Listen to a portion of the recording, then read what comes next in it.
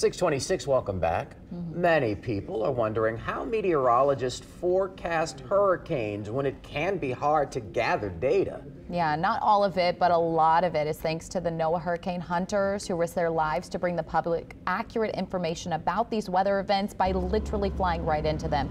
Just take a look at this video released from the hurricane hunters flying into Category 5 Hurricane Milton. I mean, you can barely see anything. They stay calm, as you see, even through extreme turbulence. The NOAA says the hunters' primary mission is to find the center of the storm and then take the measurements there. I mean, pretty rocky ride here. I can't say I would be able to stay calm. Look at that. Goodness gracious. They normally get about 48 hours of notice before a flight. And we want you to truly understand the magnitude. Oh my goodness, this is making me nervous. Wow. Stuff moving all around there on that flight. But yeah, we want you to truly understand the magnitude of a storm like Milton and see exactly what the hunters are flying into. Just look at these videos showing the size of the storm taken by astronauts at the ISS.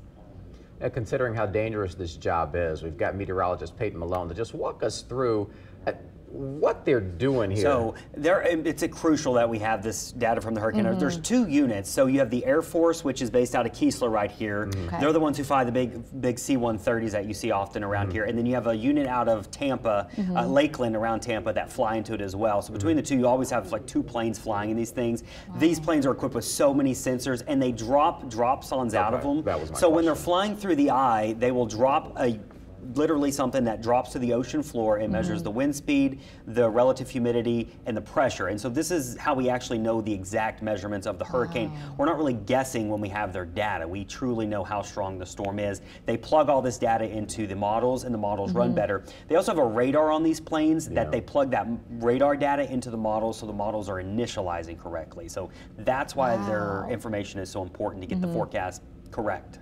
And once that drops down to the ocean floor, is that measurement taken during that Yeah, all the way journey? down. All the way down. Once it drops, that's it? And then there's measurements. Yeah, that's it. And then it's done. There are also devices on the plane that measure as well the wind, the rain, those types of things. So all that information is crucial. I just can't even imagine trying to drive in that and you can't even see. That's what I wanted to get at real quick. I mean, you often hear that they fly above the storm, but you can see there that one, they can't see, but they're also still affected by wind, so they're not technically above the storm. No, they're in the thick of it. They're at about 7,000 feet in the storm. The storms go so they fly at a constant pressure level, so they actually are descending when they're flying into a strong hurricane.